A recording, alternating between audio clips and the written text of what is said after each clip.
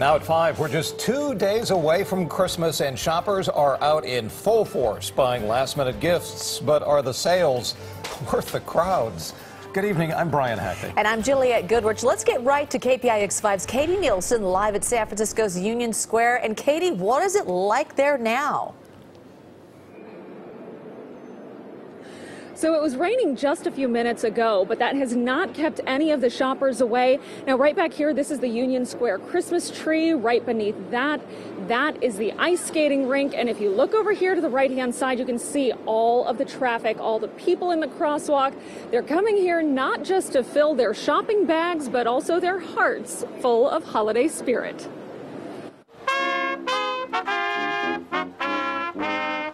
From a tuba-playing Santa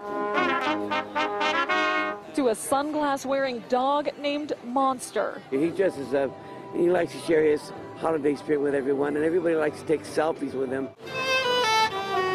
It's all part of the experience visiting Union Square a couple days before Christmas to finish up that last-minute shopping. I got most of it done, but this like the finishing touches, so I guess it's the typical American shopper, last minute to everything. But for others, there's more strategy involved. I know there's really good sales down here. It's beautiful, even though the crowds are crazy. It's kind of part of the whole thing. I want an LOL doll. And some shoppers are just hoping to get lucky. The girls are really into LOL dolls.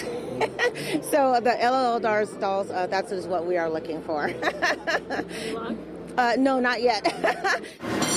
But the never-ending traffic and crowded sidewalks can be tiring, especially for Santa's littlest helpers. It's a beautiful sight to see people out and about and being with families.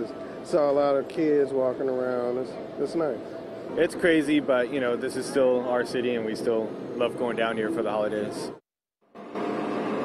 The National Retail Federation estimates more than half, about 56% of people who are shopping for Christmas are actually going to be out this weekend shopping. So San Francisco police say they have extra officers on patrol. They're also warning people the number one crime in this area that they're seeing right now, not surprising, car break-ins. They're telling people be very careful when you put those shopping bags back into the car. Make sure they go in the trunk or somewhere else where people just can't see them. Live in San Francisco, Katie Nielsen, KPIX 5. All right, Katie, the LOL doll. Got it now. All right. Thank you so much. And as